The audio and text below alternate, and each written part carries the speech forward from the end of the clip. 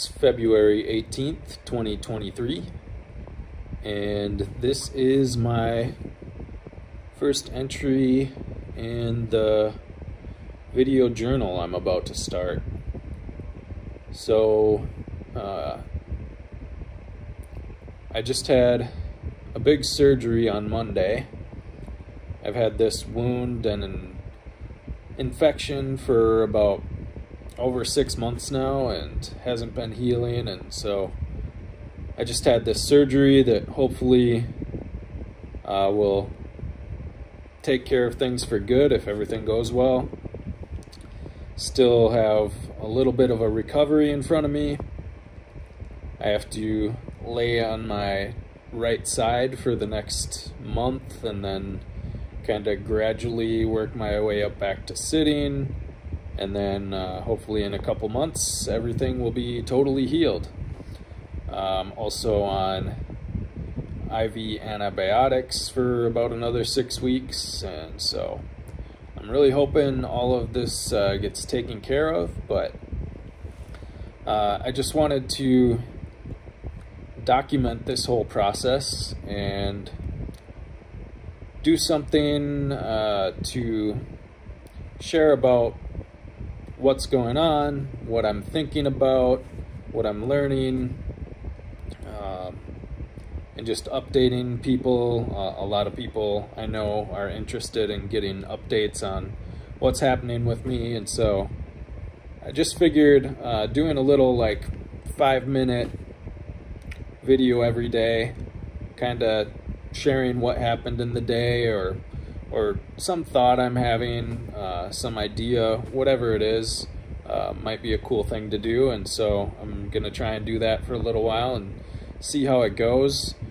It's gonna be pretty raw, uncut, just me talking for 5 minutes or so. Won't get too long, but just something that's consistent, and we'll just share a little bit about this situation. It's kind of a unique situation.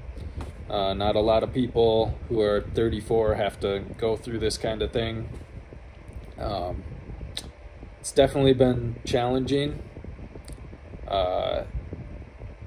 having to be confined to a small place for such a long time, especially now with the added restrictions of just being on my side for about a month. It's definitely tough, but I have a lot of hope. I have a lot of faith in God and what He's doing in this time. I was thinking about purpose a lot recently and what my purpose is as a man and as a follower of Jesus Christ. And I think right now I'm kind of looking at this as a short-term purpose that has some sort of significance for my overall purpose in life. And so the short-term purpose I've come to realize is that I just need to persevere through this trial and do it well. And if I can just focus on that and use this time well, stay joyful through it all and stay positive through it all and trust in God. I don't know exactly what He's doing with it, but I trust that He is doing something through it and that it will lead to good things in my life overall. And today I was just following the Asbury revival in Kentucky right now, where thousands of people are spontaneously gathering to worship Jesus, and it's just been really encouraging for me. I've just been listening to the music, the singing, and just being really encouraged by that. And so I hope that sparks more of that kind of thing throughout the country and throughout the world. It's pretty cool to hear some of the stories from that, but that's been encouraging for me today. And had a friend visit and my aunt visit, and so it's been a pretty good day so far. Enjoying the weekend.